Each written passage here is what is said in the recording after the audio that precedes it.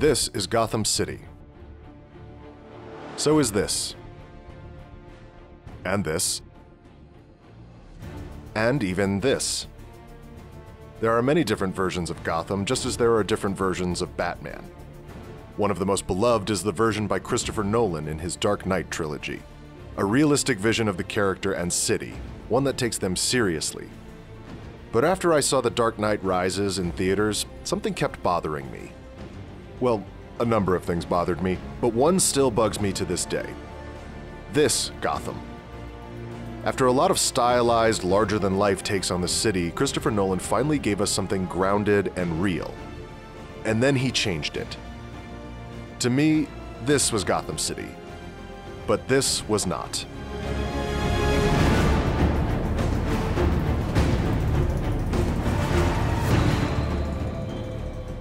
For the 2005 film Batman Begins, director Christopher Nolan and his production team created a Gotham City that perfectly suited their goal of a superhero film set in a world believably like our own. It was constructed using a variety of locations, including sets built on sound stages, even for sequences that theoretically take place outdoors. Some miniature and model work also came into play, as well as fully computer-generated cityscapes. Locations for Arkham Asylum and Wayne Manor were found in England, and then all these pieces were joined together with footage of a real city. Chicago. For the 2008 sequel, The Dark Knight, not only was a much larger portion of the production shot in Chicago, the city in the final film appears largely unaltered, dropping most of the CG skyline enhancement as well as just using Chicago's existing elevated train. I'm from Chicago, and I'm very proud of the city's cinematic history. Because the majority of American film production happens in Los Angeles and New York, it feels like a treat to see a story being told in my hometown. I don't mean to make it sound like Christopher Nolan and his DP Wally Pfister were the first to shoot Chicago well. A lot of memorable films have used the city's locations to great effect. But Nolan made it look like this. As a Chicagoan, a lot of the fun of watching The Dark Knight was recognizing bits of the city. I can't help it. Daly Plaza, LaSalle Street, Upper Wacker Drive, Lower Wacker Drive, Navy Pier, the Twin Anchors Pub in Old Town. Nolan's first two versions of Gotham were different from each other, but they were both built around the same real city, my home city. So even though I felt a disconnect between the two versions, I was able to get over it. But this didn't happen with The Dark Knight Rises. This wasn't just a new version of Gotham, it was a completely different Gotham. For me, the change from Batman Begins to The Dark Knight was manageable because both cities had the same core. But The Dark Knight Rises doesn't use anything from the previous cities.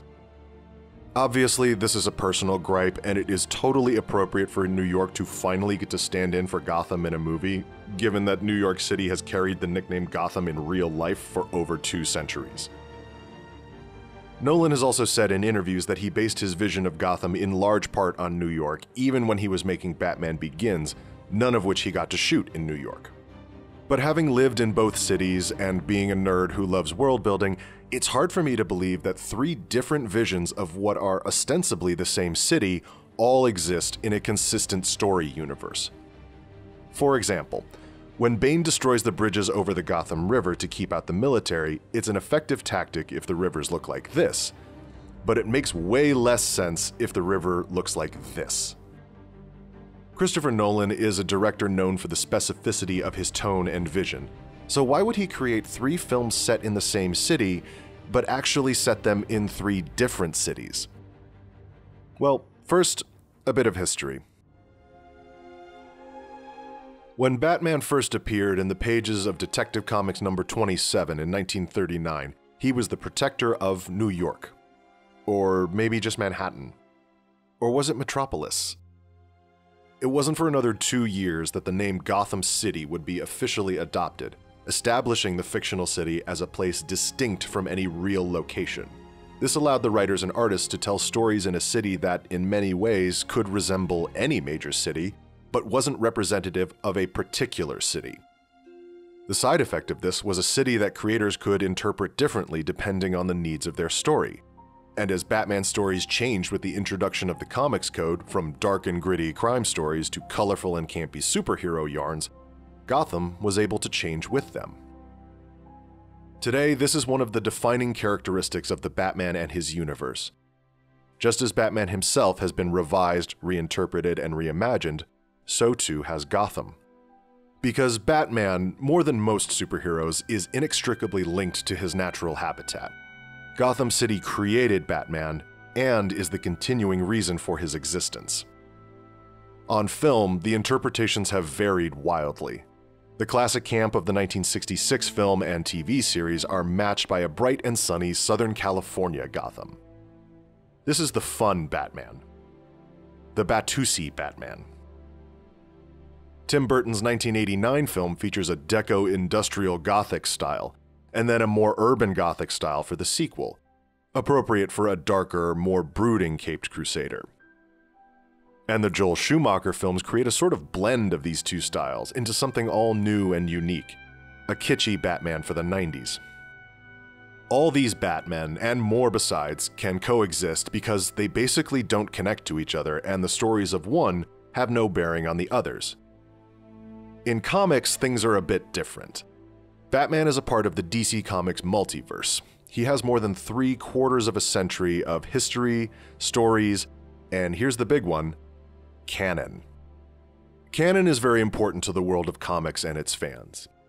It's not just the stuff that happened in the past, it's the characters and stories that laid the foundation for the stories happening now. The ups and downs and twists and turns and all the emotions that come with, which imprint themselves into the living memory of the fandom. But here's the thing, most Hollywood filmmakers don't care about canon. They don't feel beholden to the works in comics that came before, even if they borrow from them extensively. Filmmakers want to tell their own stories, to do their take on the characters and universe.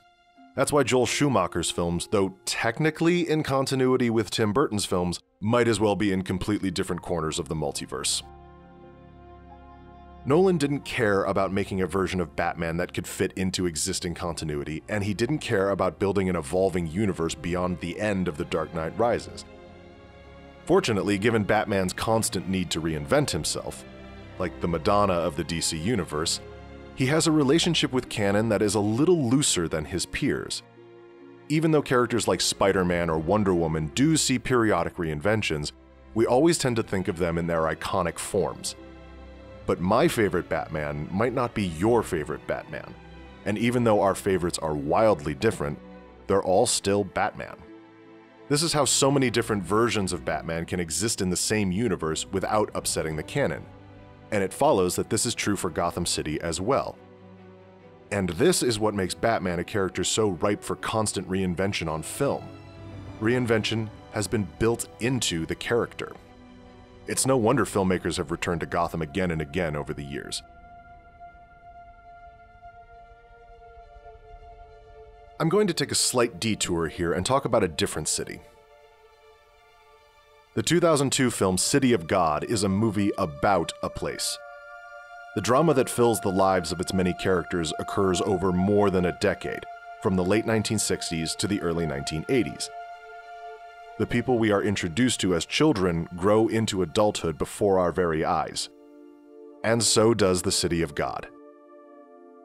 We first see this suburb of Rio de Janeiro in its early form as rows of small homes set along unpaved streets, literally just tiny houses plonked down in the dirt. But these are just seeds. Inside the homes are people with aspirations and dreams. Some want to rise above. Others want to dominate. And as they make their moves, they rise, they grow, and they adapt. And in doing so, they affect each other, and they affect the city. They change the world, and the world changes around them. Tiny houses become apartment buildings, dirt paths become asphalt streets, kids become adults, the innocent become the damned. And over time, we revisit the same spots in the city again and again. We learn its flaws and quirks just as we do with the human characters. Before our very eyes, the city begins as a child, grows through adolescence, and becomes an adult. Rise, grow, adapt. And the characters of City of God are tied to that place like Batman is tied to Gotham. Gotham isn't just a setting, it's a character. It's the second most important character in any Batman story. In most modern interpretations of the character, it's understood that Batman is the real character, and Bruce Wayne is the mask he puts on to walk around in the daylight. The opposite of most superheroes. But in Nolan's Dark Knight trilogy, this is not the case. This is the story of Bruce Wayne becoming the Batman, being the Batman, and eventually giving up the Batman. What this Bruce Wayne wants to establish is Batman as a symbol against the darkness. He knows that he cannot end all crime within his own lifetime, so he wants to create something that can live beyond him. Bruce Wayne is a man with a dream, a life's work, and if you view these movies with that in mind, you begin to see them as the story of a great man's life. Bruce's father, Thomas Wayne, was a doctor who spent much of his multi-billion-dollar fortune trying to unite the city and fight poverty. But high ambition casts a very long shadow. And given that Thomas and Martha Wayne were murdered during the height of the Wayne era, that shadow never had a chance to fade away. And this is the legacy thrust upon the young Bruce Wayne as a child. All that was expected of him was to get an education and grow up a little so he could continue his father's work. Bruce did grow up a little, but he grew into a very angry young man. Then he left town to get his education. People usually go to college for this, but Bruce had other plans. He found a mentor to guide him, who then turned out to be an asshole. It's okay though, because even though he didn't get a degree, he still graduated. But as anyone who has been out of college for a significant length of time will tell you, growing up doesn't stop at graduation. When you get out into the real world, a familiar emotion takes hold of you in a new and terrifying way. Fear. The world is big and scary and it throws a lot at you, but you learn to cope, you learn to deal, and maybe along the way you rise to the challenge and make a difference. But then it starts getting hard. Now Bruce is all grown up and having to deal with the complexities of real adult life. There are so many other people, so many moving parts. As Batman, Bruce is having a big effect on the city. Petty crime starts dropping, but organized crime gets more desperate, more violent. Black and white ideas of morality go out the window. And all Bruce can do is all any of us can do. Grow and make the best choices we can with the information we have.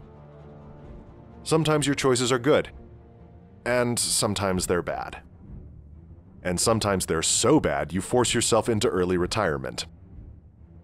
In the final act, Bruce is on sabbatical, but he cannot escape his old life and must return one last time. Age may have slowed him down, but this is no excuse. Life doesn't care if you're old. But it has to be him. After all the work he's put in, he is now, after all, the foremost expert in his field. But the new challenges overwhelm him. For 8 years he'd left this world behind, and it changed while he wasn't looking. Thus, Bruce had to find a way to change with the times, to adapt. This is where Bruce finishes his life's work, the work of creating a living symbol for Gotham that will live beyond him, his own legacy, outside the shadow of the name Wayne. And then he retires to Europe with his sexy new girlfriend so someone else can have the job for a while. The life of Bruce Wayne. Rise, grow, adapt. And rise. But of course, it's not just Bruce Wayne that changes. Okay, back to the city. Here's where I try and explain, to myself as much as to you, why I think we are meant to accept that fake Chicago, regular Chicago, and mostly New York can all be the same city. The Dark Knight films were never originally planned as a trilogy, which means that Nolan and company could tell each story on its own terms. As a result, the 3 films exist in 3 different genres. Batman Begins has the feel of noir about it. It's a Hollywood version of a film noir version of a comic book version of a city. We do get this one aerial shot to appreciate the scope of the city, but the buildings extend past the edges of the frame, a dark sprawl that may as well be endless. This is Bruce Wayne's city at the start of his journey. Vast, frightening, a caricature of a city, but one that is still filled with people living their lives and needing to be saved. It's an imaginary city, one that can be fixed by a force for good like Batman. At least, that's what Bruce Wayne believes. When we're young and idealistic, this is how we see the world. It's ours, and what Bruce wants to do with his world is to save it. It's a mythic vision of Gotham for a mythic version of Batman. The Dark Knight, on the other hand, is a crime saga in the vein of Michael Mann's Heat. The Gotham of this film feels like a real place, and that's because it basically is a real place. And the real world pushes back. So gone are the computer-generated cityscapes, the Art Deco triple-decker elevated trains, and the gimmicky comic book villains. That's not what this Gotham is about. This is a Gotham of the mob, corrupt cops, and murder. This is Gotham City for grown-ups, with a healthy dose of reality and a little dash of chaos. So what was Nolan's approach to The Dark Knight Rises? Historical epic. At the start of The Dark Knight Rises, Bruce Wayne has been a recluse for 8 years. While that's not really enough time for a whole city's skyline to change from this to this, it is enough time for the world to change. As we get older, we start to slow down, making the world feel like it's accelerating past us. Recently, with the expansion of the internet and all its related services, apps, and conveniences, the world is in many ways accelerating at an unmanageable rate. This is what has happened to Gotham in Bruce's absence. The presence of the Batman in Gotham City didn't stop crime. It made criminals more brash and more violent. And then with Batman gone, they were the ones who started changing the world around them. Not the street-level thugs, though, the capitalists, the businessmen, people like Bruce Wayne, but without the sense of morality that Bruce treasures. They twisted the city. Its skyscrapers and spires grew dense, its roots burrowed deep. The city became something different, something Bruce could barely recognize. It's so different, in fact, that Nolan chose to shoot it in another city entirely. Actually, several other cities. That's because this telling of a Batman story has a scope beyond Gotham. Not just because part of the movie takes place in a hole in the middle of a desert half a world away, but because Bane turns Gotham itself into a weapon. Rather than a story merely set within Gotham City, The Dark Knight Rises is a story where a city is turned against its country. This film isn't trying to play on the same level as The Dark Knight. It's going for David Lean level epic storytelling. 3 genres, 3 Gothams. And just as every Batman is still Batman, every Gotham is still Gotham, whatever it may look like on the outside. Moving the Dark Knight films from Chicago to New York was not an accident or a decision made on a whim. It was a conscious choice that reflects the themes of the final film in the trilogy. Nolan created 3 different versions of Batman, or more accurately, a Batman at 3 different stages of his life. And then he used them to tell 3 very different stories. And each of these stories had to be paired with an appropriate Gotham. Reinvention is part of Batman. Christopher Nolan just reinvented him slightly within his own franchise, as did Tim Burton. While I may not have loved the choice to switch real cities, it is still a valid one, and it falls in line with what many creators have done with Batman in the past. But more than that, it reflects an intention on the part of the storyteller to convey the evolution of the characters through the evolution of the space around them. The world of our real lives changes on timescales small enough for us to see. We watch our friends grow up and move away. We watch familiar corner stores close, and we watch as gentrification swallows up the old and replaces it with the new. Hell, the Chicago skyline I grew up with is not what it looks like today. We change, and the world changes around us. Rise, grow, adapt. Thanks for watching.